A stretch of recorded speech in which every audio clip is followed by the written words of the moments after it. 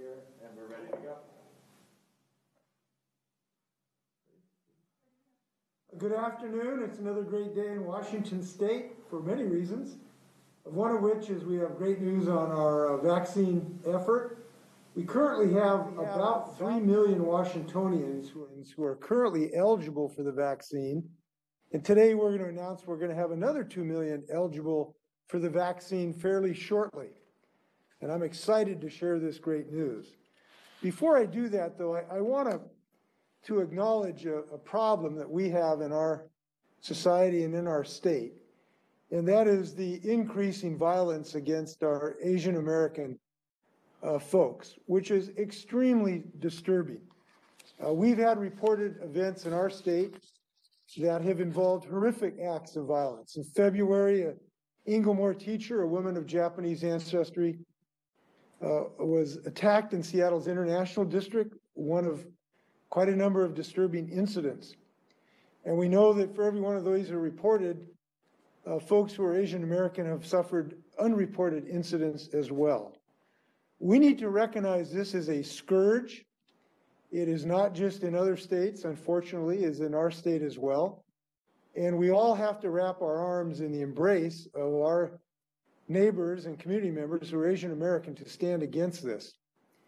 I will be talking to some leaders in the community, I believe next Monday, about potential approaches, but we don't have to wait for formal government action. All of us have some role to speak against this totally unacceptable violence against our folks. And I hope all of us will do so. So, talking about our COVID response. As the economic toll of COVID continues to burden many Washingtonians, including tenants, obviously, I am extending the state's eviction moratorium through June 30th. Using state and federal funds, as you know, $504 million has already been set aside for assistance, and hundreds of millions of dollars more of rental assistance is on its way through Congress's America's Rescue Plan. Now, it's important to note these funds help both tenants and landlords through these difficult economic times.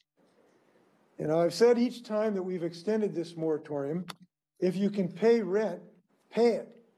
That's the right thing to do. We are acting in good faith for a lot of people, and we know who they would be in some very dire situations without this moratorium.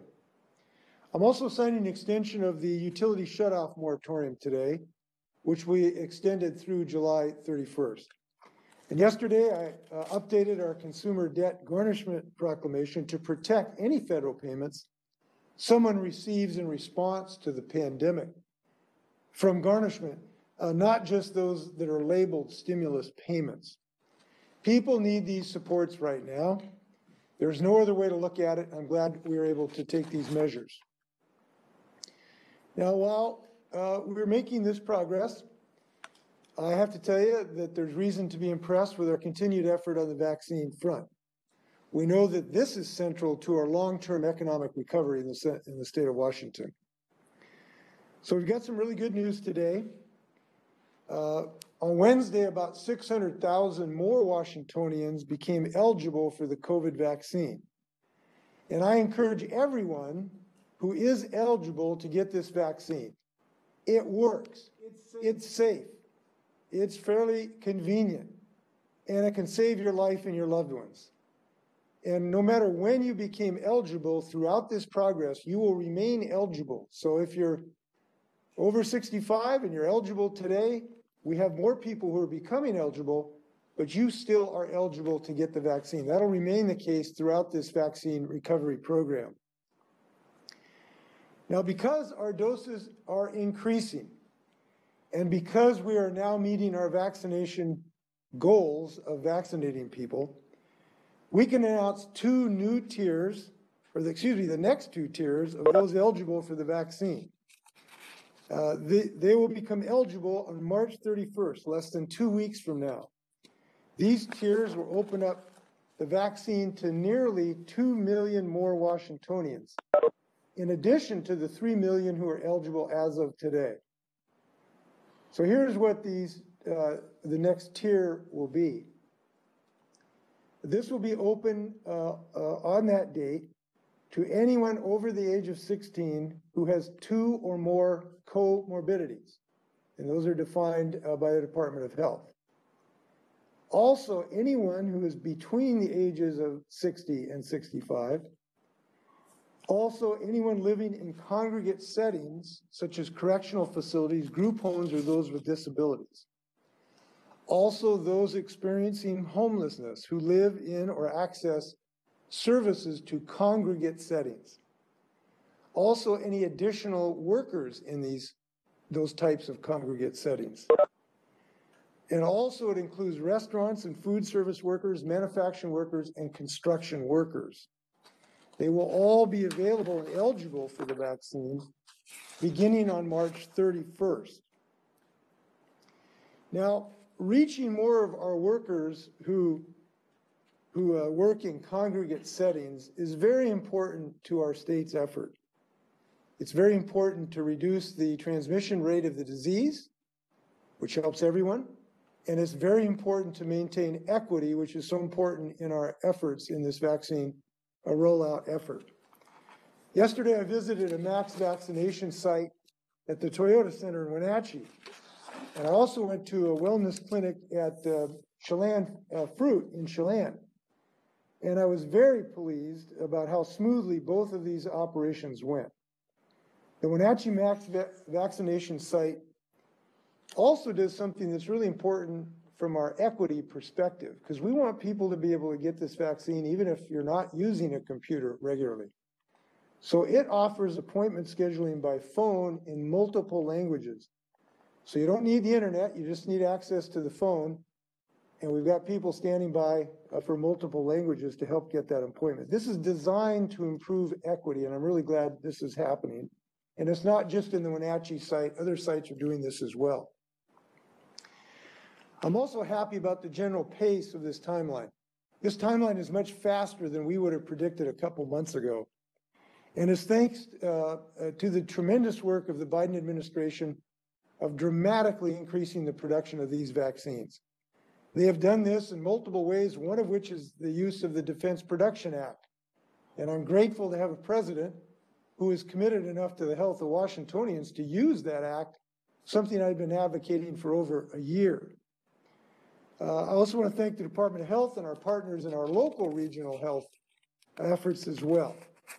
I saw local regional health officials doing tremendous work in Chelan, Douglas, Okanagan County yesterday. So I hope you will continue to go to the Department of Health website, doh.wa.gov, and click on the Phase Finder tool to determine when you are eligible, if you're eligible right now, and find a location to become vaccinated. Now, obviously, we still want more doses. We can take all the doses we can get, in effect, and we're going to continue to adopt our strategy as time goes on. But we should be very pleased right now. I want to talk about another reason we've had success in this, and that is our public-private partnerships.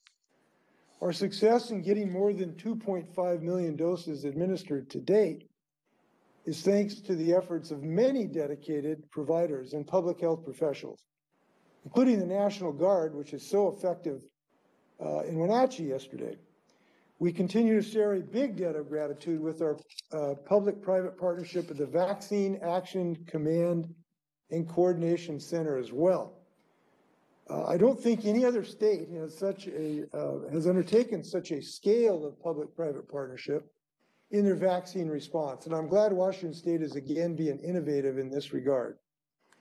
Our partners include many, including Microsoft, Starbucks, Amazon, Expedia, Costco, Kaiser Permanente, Providence, the Bill and Melinda Gates Foundation, and so many hundreds of volunteers who've been volunteering their time. We have volunteer vaccinators who are using their days off, who are working as nurses and otherwise. We have volunteers doing logistical work. We have firefighters. It's just been an amazing effort. So we want to thank those folks. Now, one of the successes we've had is that we started yesterday, rolled out the Department of Health's new vaccine locator tool that we think can be of substantial assistance to people finding appointments. It's as easy as going to vaccinelocator.doh.wa.gov, vaccinelocator.doh.wa.gov. And it's easy as typing in your zip code, and the app will show you your approximate providers, ones that are close to you. It'll also tell you how current the information is. So it'll tell you if they just got information 30 minutes ago that that particular pharmacy has vaccines. They'll let you know how fresh that information is.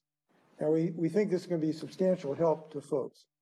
So many thanks to Microsoft, Starbucks, Expedia, Costco, Proto Ventures, and many others in helping develop this app. We think it is one of the leading approaches of the states on how to ease people's access to find these appointments. It's good to be leading the class, so to speak. We're also improving customer support with the state hotline for scheduling appointments. And starting next week, Amazon call center representatives will be joining hotline workers to schedule appointments. And our friends at the nonprofit Challenge Seattle group are also stepping up to help any entity have the tools to organize their mass vaccination site. We anticipate there will be more in the next several months.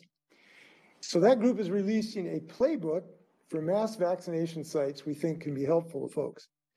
Now, this will be a free resource about how to handle logistics, operations, and communications. I've been astounded at how fast these have been set up and how efficient they are, but we want to help other people get these things stood up. I'd also like to call out the good work of UFCW 21, which has organized vaccination opportunities and outreach to its grocery workers who are now eligible. Thanks to those efforts, we are really hopeful that our frontline grocery workers will be vaccinated as soon as possible. Great that they're eligible. So today, to talk more about the Vaccine Action Command and Coordination System, we have Dan Laster, who is doing great work for the state of Washington. Dan, thanks for jumping into the breach here. Thank you, Governor. So I first just want to start by thanking all of our frontline workers who every day are working to keep Washingtonians safe. And I just really want to echo the governor's comments about the extraordinary partnering among the public sector, the private sector, unions, volunteers. It's absolutely extraordinary. But I'd be remiss if I didn't also recognize the absolutely extraordinary work and the long days and weekends that are being put in by our Department of Health employees in serving Washingtonians. They literally are working late through the day and into the night. The amount of work that's been accomplished in less than 2 months when we stood up the center is by such a large group of people and organizations. It's simply incredible. And although, as the governor pointed out, we're really pleased at some of the successes we are delivering literally last night with the vaccine locator tool, and we'll be expanding the call center capacity. There is a lot of work to do. We know that. And our approach is to move as quickly as we can and move iteratively. So we hope that we can continue at this pace because we want to get everyone vaccinated as quickly as possible. And we welcome the public's feedback on the work we're doing, because ultimately, if we're not serving you, we're not doing our job. I just want to give you a couple of examples as we're moving forward. First, we are going to make further improvements to the vaccine locator tool. And in fact, one of the key areas is the more we can get the federal pharmacies to provide electronic connectivity so that we can provide Washingtonians true real-time ability to make appointments, that will lead to our success. And again, we'll just make it even that much easier and for Washingtonians to truly have even more confidence that the appointments are there at the moment they're looking. Second, we're going to continue the great work that is underway, improving the efficiency and the patient experience of Washingtonians in getting vaccinated.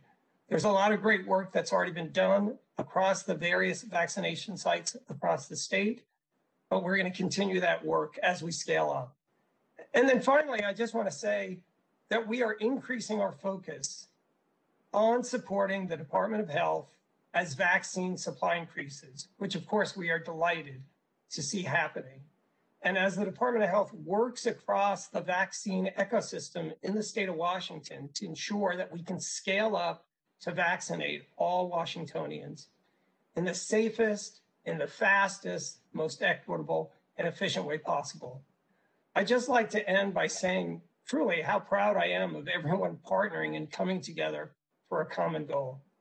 And I have to say, in this effort, we are viewed as a leader across the United States. Thanks, Governor. Thank you, Dan. Your leadership has been tremendous, and we really, really appreciate it. It's made a huge difference in our efforts, and you've just moved so quickly. We really appreciate that.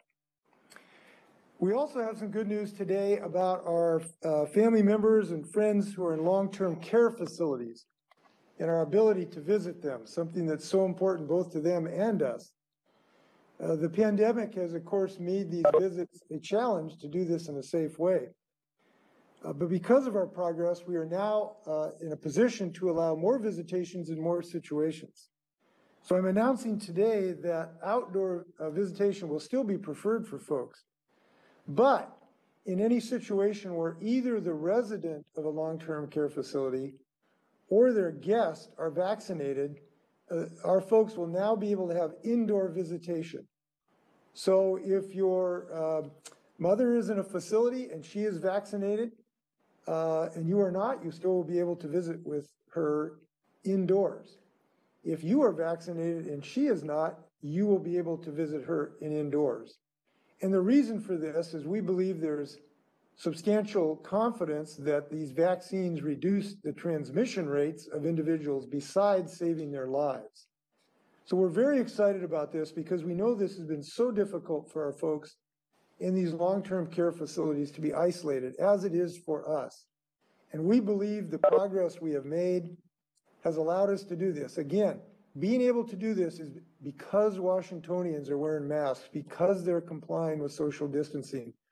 We are knocking down these numbers, and this has allowed us, with combination of the arrival of the vaccine, to have these long-awaited loving reunions in a physical way, in an indoor way, with our loved ones.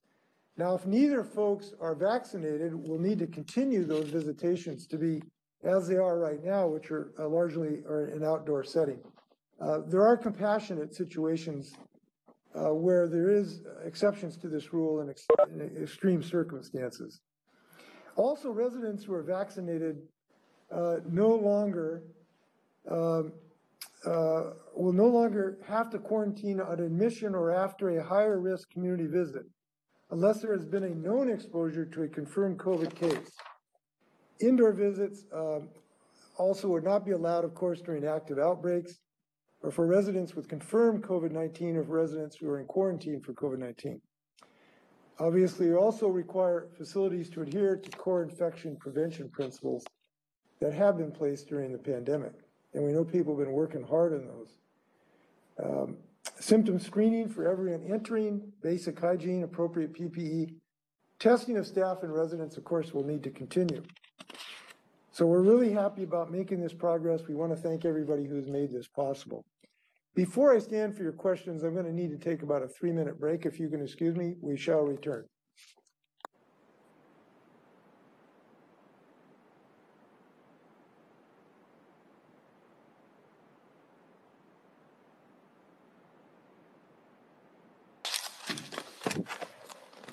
Okay, you may fire when ready, Gridley. All right. Up first, we'll go to Rachel LaCourte with AP. Go ahead, Rachel. Hi, Governor. I have a 3-part question. Given that we're seeing people hang out at vaccination sites or pharmacies in hopes of getting extra doses at the end of the day, why not just open it up to everyone at this point with the understanding that the supply may not immediately meet the demand? And with the CDC's allowance of smoking as a comorbidity, does the state plan to quantify what level of smoking would need to be shown in order to be considered one of the 2 comorbidities? And lastly, based on this expedited timeline, do you anticipate the general population will be eligible before May 1st? Well, I'll take them in reverse order. On the eligibility, we have received a directive from the federal government that all people will be available on May 1st. So we would anticipate that will be the situation. And we're moving as fast as we can to get everybody in the priority groups vaccinated because of that. On the smoking issue, we have on the line, Michelle, could you answer that question, Michelle? I don't think that we're doing anything to change the definition of smoking as a priority, but could you have any more clarity on that? Yeah, we do not plan, Governor and Rachel, on doing any further definition of defining smoking. So we are using the CDC chronic medical condition list about people and conditions that put people at either known higher risk or maybe at higher risk. As far as the prioritization, the reason we have prioritization is to save as many lives as possible, and to deal with, to help people whose jobs have necessitated them being exposed in congregate settings. And so we want to save as many lives as possible. And the reason, and the way to do that, obviously, is to vaccinate the people who are most subject to this disease. These have been folks of age and now comorbidities.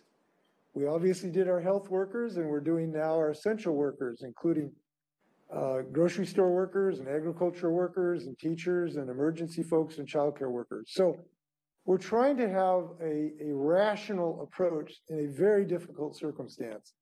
And that difficult circumstance is we have 7 million Washingtonians, probably who 5.5 million of them, could be eligible due to age. And we're not getting anywhere near that on a daily basis. So I think this is the only rational approach, is to make very hard prioritization decisions based on how we can save the most Washingtonians' lives. Now, that approach has been effective so far. As you know, we have one of the lower mortality rates in the United States. And this science-based approach demonstrably has saved hundreds of thousands of people, considering all of our COVID response relative to other states. So I do think that it is well-based and factually supported to continue on this process. And I'm very pleased we're now moving through these tranches at the pace we are. Again, I want to reiterate, this is much faster than we thought we were being able to get this life-saving drug first to those who need it most. All right. Up next, we'll go to Joe O'Sullivan with the Seattle Times. Go ahead, Joe. Governor, what sort of an assessment do you have so far if 30% of the state doesn't end up ultimately getting the vaccine? What does that mean for us? Well, first off, we're not locked into that. We may exceed that. We don't know the answer to that yet. But all I can tell you is every time a Washingtonian gets the vaccine, two really great things happen. Number one, their odds of going down go down so dramatically to getting COVID. These are 95% effective to prevent hospitalization and death. So that means if Mr. Smith gets a vaccine, his life with a high degree of probability will be saved if he were otherwise going to be transmitted with the virus. But second, it helps the whole community advance towards herd immunity so we can open up fully our businesses. So we can go back to all the games we want to go to with as many people as we want to go to. So the whole community. So it's a community-minded response as well. We don't know where that magic number is, but every time somebody gets this vaccine, we get closer to it. Now, what I think we are going to experience, and I think are already experiencing, is that some people, they want to see the performance of the vaccine. And I think as they see their friends and relatives getting the vaccine and not getting COVID and not having adverse effects, more and more people, a higher and higher percentage of people will be confident to get the vaccine. Governor Justice of West Virginia, he had a comment the other day along the similar lines. He says, I think a lot more people are going to get the vaccine when they see their pals getting it and they don't grow antlers. I thought that was sort of a West Virginia way to say it, what I don't fully incorporate. But the point is, I think confidence will build over time. We're already starting to see that. And I encouraged all of us to encourage our loved ones, our friends. I encourage the employer community to share this information with their employees. This is really important for their businesses and our larger community. Yesterday, when we were at the Chelan Fruit, we had a tremendous local health plan and an employer who cared about their employees and opened up their business, which was right on the fruit line, one of the largest fruit lines in the state. By the way, here's a good story. The last time I was at that warehouse, it had burnt down. I was standing in the smoldering ruins. And yesterday I saw the very first local employer agricultural-based vaccination site. It was kind of a happy transition for us to see that progress. All right, up next, we'll go to Sarah Gensler with McClatchy. Go ahead, Sarah. May I add one more thing, if I may? Our sense is, looking at the science, the thought that there's some sort of bright line between herd immunity and not herd immunity may not be the way to look at this. It's probably more of a gradient to some degree, where you decrease the rates of transmission as you increase vaccinations. We think we probably are seeing some of that already. So we think we're seeing reduction of some hospitalizations and certainly deaths as a result of the vaccination itself, even before we get to 70%. Up next, we'll go to Sarah Gensler with McClatchy. Go ahead, Sarah. Be best answered by Michelle. My question is whether the state can or is tracking any sort of vaccine waste, if there are any doses that are being disposed of at the end of the day.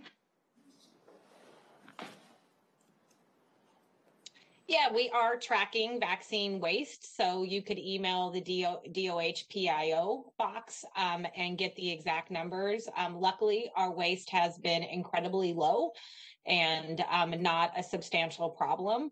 We also have been supporting all of the healthcare providers who are administering COVID vaccine and having plans for the exact situation you're talking about how to best use vaccine doses at the end of the day. Once a vial's been opened, there is a time limit for when it needs to be used.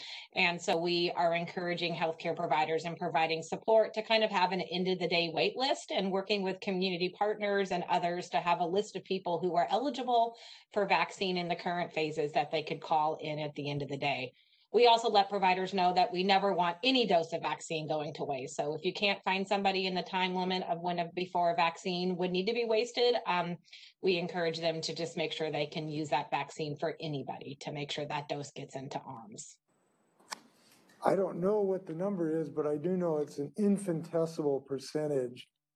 And if you do reporting that percentage, I think most people would agree. We've had tremendous success in preventing wastage.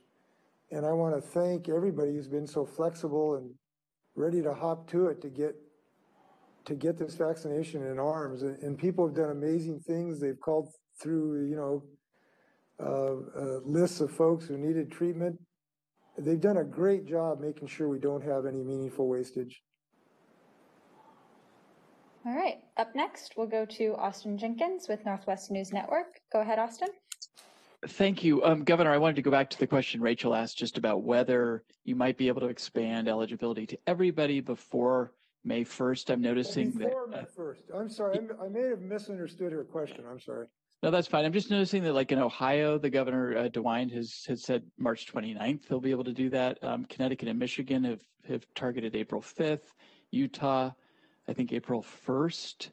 So just for those waiting to find out, what's your thinking about the weeks ahead and that May 1st deadline and whether you can beat it? Well, I doubt that we would advance that eligibility, into early April. I very much doubt that because we do need to get these folks who are most at risk today, which are the folks with comorbidities and the like, including some of our essential workers, which include teachers and grocery store workers and agricultural workers. We need these people to be able to get their vaccine. Now, in answering to this question, it's kind of a trick question because governors look great when they just say everybody's eligible for the vaccine. But it's one thing to be eligible for that vaccine, and it's another to actually be able to get it. So just because the governor says, I've opened this available to everybody, it doesn't mean he or she has delivered it to people. So I'm not as impressed by that as maybe some public relations people would want to be. We want people to get vaccines, not just be eligible for them. So I think it's unlikely it would be substantially before that, but if our vaccination rate increases dramatically, it could move up from May 1st. That's a possibility. And the more people get these vaccines, the faster we'll get there to get to that level. I do want to tell you how important this is too. Look, we got people who have, who've had double lung transplants, who have cancer, who have immunosuppression, who have any number of these morbidities that does put them at a significantly greater risk. And I just have to believe that most Washingtonians believe that those people ought to be, the next in line, so to speak, to get this life-saving drug. And if you, quote, open it up to everybody, that means somebody who's had a double lung transplant doesn't get it. And this is a hard thing for people to sometimes, frankly, to understand. I've had this conversation many, many times when folks have said, gee, I'd like to have my vaccine today. And I said, well, that means you're going to have a 75-year-old who doesn't get it then if you take it. And they go, no, I don't mean that. I don't want to take it away from anybody else. I just want mine today. Well, we need to look at this with an ounce of compassion and heartfelt love for those who are most at risk. And that's what we're doing in the state of Washington. All right, up next, we'll go to Jerry Cornfield with the Everett Herald. Go ahead, Jerry. I should also Governor, just on the vaccine, and it might be for Michelle, I'm getting a little confused with the numbers. We have, about 7.4 million residents in Washington, and then a portion are not eligible because they're kids, they're too young, and 5 million are going to become eligible on March 31st. What is left? How many people after March 31st are still out there? And then that's part one. And then part two, switching topics to the federal aid, I wondered if you are ready to identify some priorities, big ticket priorities of how you'd like to spend the money. In particular, I'd be interested in knowing if you want to invest big on replacing culverts, extending broadband to communities that need it during the pandemic, and plugging the red ink and the transportation budget that's been due to the loss of revenues from the pandemic. Go ahead, Michelle. Yeah, the good news is, as you pointed out, we are moving through eligible Washingtonians pretty quickly. We estimate that the total population who is 16 and older in our state is about 16.2 million people. So there will be around another million people who will be eligible after after we get through the group that we're bringing in on March 31st. Yeah, I'm going to defer answering your question to some subsequent discussions, Jerry, to give you a more refined answer as what our priorities. I don't think it'd be really productive just give you general comments right now. But we will have this discussion. Trust us. By the way, I want to do on that one thing, that was the previous question about this issue of these tiers. There are two issues about this. One is to prioritize those whose lives are really in jeopardy. But the second is to, reduce frustration of people. If I had gone out day one and said, everybody just go fight for the vaccine, and we had 7 million people fighting for vaccine on the first day, it would have been very frustrating to people with no efficiency whatsoever. So that is an additional reason that we think these tiers make sense to save lives and have a rational distribution system. All right, up next, we'll go to Essex Porter with Cairo 7. Go ahead, Essex. Yes, Governor, it does seem that the pace is quickening. How will you know it will be time for a full reopening of businesses and other institutions in Washington? Essex, this is a question we've been discussing for a year now. And I always give the most accurate, comprehensive answer I can, and it remains the same. We will be looking at the incoming science involving COVID, looking intensely every single day at all of the scientific information to indicate it to us whether it's relatively safe to open up these operations. And as you know, we have very extensive science about that subject. I am briefed by the Institute for Disease Modeling every week, and I talk to our Department of Health every day. And every day I look at the reports showing all of these metrics, from the hospitalization rates to the positivity rate to the daily rate. And we look at this both on an actual and a logarithmic scale, and we evaluate the trend of the disease. We then look at all of the international science that comes in on a daily basis about the efficacy of the vaccines against death, hospitalizations, and transmission. And that information has been critical to us recently. It's one of the reasons we were able to open up visitation today, because the new science indicate these vaccines are effective against transmission. We're looking at all of that scientific information, both on what the statistics are in our state and what they are internationally and nationally, because obviously those national and international trends affect us ultimately as well. And we make a judgment on a daily basis. What is the risk factors of any particular decision on opening or reopening? We are extremely gratified. We've been able to reopen up significantly in many, many of our industries in the last couple of weeks, as you know. And that's been based on our declining metrics of virtually all of these scientific issues and the new information about the efficacy of the vaccines. We obviously then look at the operational impact on these industries. We try to understand these industries. We try to understand what they really need and what would be most useful to them. And we work with them on protocols that can make them as safe as possible. We think about the ramifications on our schools, and I'm very pleased that we now have more children having an on-site option. I'm thrilled to see progress in that regard in the last few days, and we think about that impact as well. So those are all things we think about. There's no one single metric that I can give you.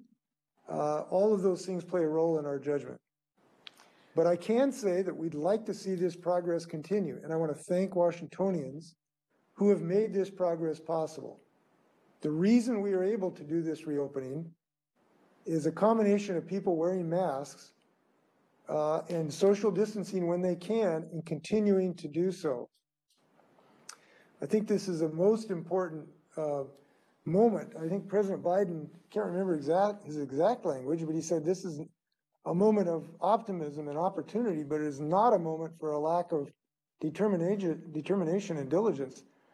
These masks still are imperative to wear when we're in public. Imperative. I can't overstate that. And the reason is because these variants are apparently significantly more transmittable. And I read an article yesterday that suggested that the 17 is maybe 60% more potentially fatal.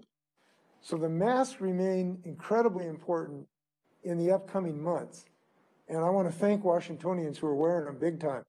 Because we are doing this, we are saving over 200,000 lives in the state of Washington in the last year. And that's a heck of a good performance level. And I want to thank Washingtonians for being heroes. All right, up next, we'll go to Hannah Scott with Cairo Radio. Go ahead, Hannah. Hi, Governor. I want to just switch gears and see if you've had a chance over the last few weeks to really take a look at the Blake decision out of the state Supreme Court regarding the drug possession law that was tossed out and the ripple effects it's having through our justice system. I'm wondering, given our better than expected economic forecast, if you would back the idea of using some of this money in the budgets to really significantly invest in behavioral health and treatment. Well, definitely we want to see increased investments in behavioral and mental health treatment.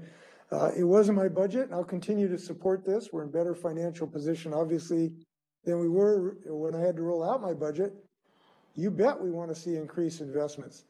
Now, this is something when I started, a year ago in our last speech, I made an emphasis on mental health. It's one of the reasons we want to reform our mental health system to go to a more community-based system.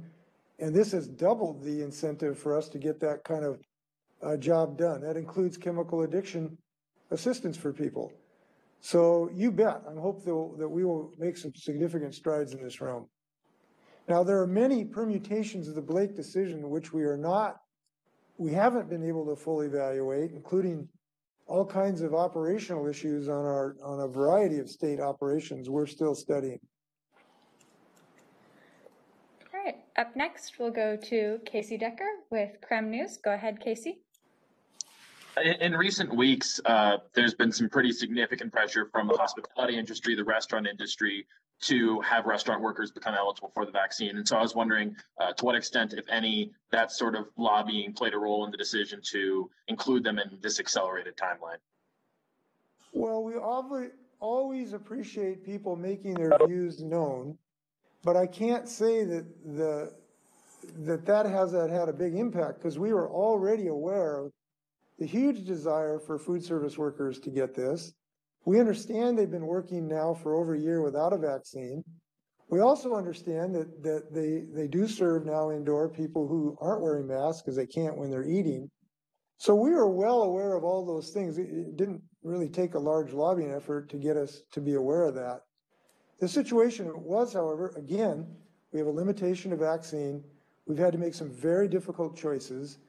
Early in the process, we've decided to save lives by giving the vaccine to the people who are most in danger. And with some of the workers, we decided that the food service workers and grocery workers, to some degree, were more essential in a sense because we get our basic foodstuffs from grocery stores. This is not to diminish the importance of restaurants, but we made that decision, and I think that's a justifiable decision. Had we done them at the same time, it would have made about a 2-week difference. So I'm really glad we're moving forward on this. And I'm glad that these hardworking people, I used to be a server at Clinkert Agri Bickerstaff and Pets Public House, and I respect how hard these jobs are that they've been doing, and I appreciate what they've been doing. Nick, did you have something you wanted to add? Yeah, I just wanted to build on the governor's remarks a bit and mention that one of the primary reasons we've placed restaurant workers into this tier of vaccination is due to the high infection rates in the restaurant and food service sector. They are on the top, the number one outbreak setting in Washington in non-healthcare settings. And so elevating those workers for prioritization for vaccine is one way to help with those high infection rates. And I'm really happy we're doing this earlier than we originally anticipated a couple months ago. This is great news for restaurant workers, in my view. All right, up next, we'll go to Keith Eldridge with Como 4. Go ahead, Keith.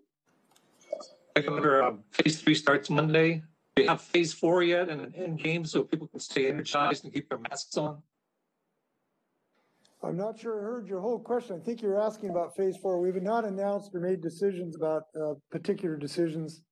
We just got into this phase. We don't have any further guidance available at the moment. You said something about masks, and I wasn't sure what it was. What did you ask about masks? Just the idea that if you had an end game in sight, that people would be more willing to keep their masks on and keep the fight going instead of having pandemic fatigue. Yeah, I'm not sure I got the whole question, but I think you asked, did it make sense to do a phase 4 now to help people have masks? People are wearing masks now. No, I don't think it's necessary, because people know in Washington State that this makes a huge difference. And as a result, we've saved hundreds of thousands of lives, and we will continue to do that even with the vaccine arrival. So I don't believe that that's necessary. We'll make a decision when we can based on the science on the next phase. All right, up next, we'll go to Brandy Cruz with Q13. Go ahead, Brandy. Hi, Governor. You mentioned long-term care facilities. We know that nationally there's been heightened scrutiny over how states handled nursing homes in the early stages of the pandemic. Here in Washington, you incentivize nursing homes to take patients from hospitals to create capacity. Should the state have allowed, let alone incentivized, those transfers given the risk of death to that population? I don't see a reason to second guess that decision. We had a looming critical shortage of space in our hospitals, so I would not second guess that decision based on the rearview mirror. All right. Up next, we'll go to David Croman with Crosscut. Go ahead, David. Yeah, hi, Governor. Following up on the question about the Blake decision, there's one bill in the legislature that would restore the law criminalizing felony drug possession with just the word knowingly added. I'm curious if that's an approach you support, or if you'd like to see the state take a different approach that de-emphasizes criminalization, as some have called for. Well, I'm not prepared to rule out proposals on how to deal with this. There's so many complexities with this decision that I need to work with legislators to come up with something to see if they can. I don't know if they can or not reach consensus, but I need to have a lot more conversation with legislators to see what might be the right approach. All right, and our last question will come from Mayor Kawash with KXLY. Go ahead, Mayor. Hi, Governor. We're expecting the CDC to announce tomorrow that physical distancing in schools will go from 6 feet to 3 feet. Wondering if you plan to adopt that, and if so, how soon? Well, I've not been shared that information, so I can't comment on it. I'll have to wait to see what they see or what they say. At the moment, we have not made a decision to change. We're working to get our schools reopened, and we're making good progress on that. I want to keep that progress going. I wouldn't want to do anything that would slow down that progress, but obviously we'll look at science, in the future as it continues to come in, but we're not making any changes, certainly today. Dr. Shaw, did you have something to add?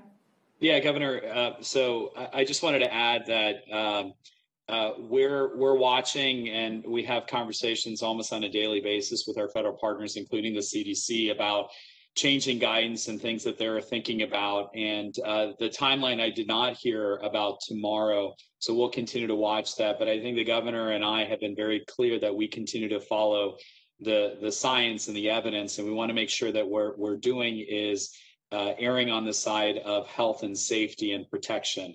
And so that's the key message. And so we're obviously going to look at if it is tomorrow or whenever it is, we're going to look at what they release and what they say, and what most importantly is what's the reason that they have put that out there. And most of the time we agree with it. Sometimes we may have a disagreement with it, but regardless, we're going to look at it. And certainly as things evolve, we will certainly willing to look at our guidance and the evolution of what we may need to do from a standpoint of within schools or businesses or elsewhere. But right now we don't have that information, and we're waiting to see what the science shows us so we can move forward. Governor, any closing remarks? No, I just to follow up what Dr. Shaw said, yes, we're going to continue to look at evolving science, but I do want to reiterate it's important to get our schools open today, and we've got to focus on getting that job done. These kids need to get back in the classroom. There's probably half of them in middle school and high school that are not back in the classroom. They desperately need that experience. And we are intensely focused in doing what's necessary to give these children that on-site experience now. So we're going to remain focused on that. With that, again, I want to thank everyone, and please be healthy. And I hope you'll enjoy some good news today. We had quite a bit of good news, and hope people enjoy it. Take care.